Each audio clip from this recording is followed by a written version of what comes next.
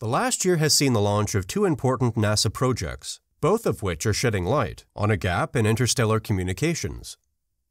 Each of NASA's far-flung spacecraft, from the Orion capsule to the James Webb Space Telescope to Voyager1, is linked to Earth through the Deep Space Network, a network of 14 antennas spread over 3 locations in California, Spain, and Australia. However, the Artemis 1 mission has added to the difficulty of scheduling enough communications time for all missions operating beyond Earth's orbit.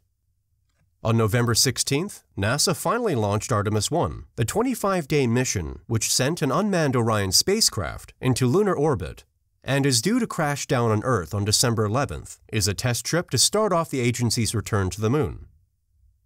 Orion's near-constant communication with the Deep Space Network while it's in flight and beyond low Earth orbit is a substantial drain on resources that has forced the James Webb Space Telescope and other missions to take a back seat. Understanding that Artemis will place a burden on the Deep Space Network, NASA upgraded several antennas and installed 2 additional ones in January 2021 and March 2022.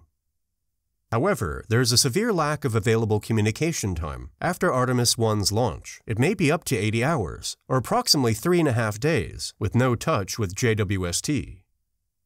JWST scientists usually send commands to the $10 billion observatory about once a week. However, scientists won't be able to take use of Webb's potential until the telescope can send back its findings via radio signal before its onboard computer is overrun.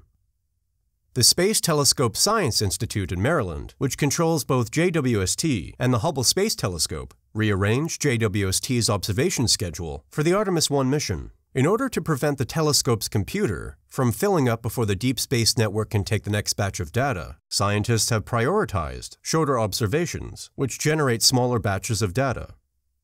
However, scientists seek a new solution to the communications bottleneck since NASA anticipate future Artemis flights, including these with people on board, in 2024 and beyond. Let us know what you think in the comments section below, and as always, don't forget to like, subscribe, check out our previous videos, and visit our website if you love reading at www.nasaspacenews.com. Thanks for watching.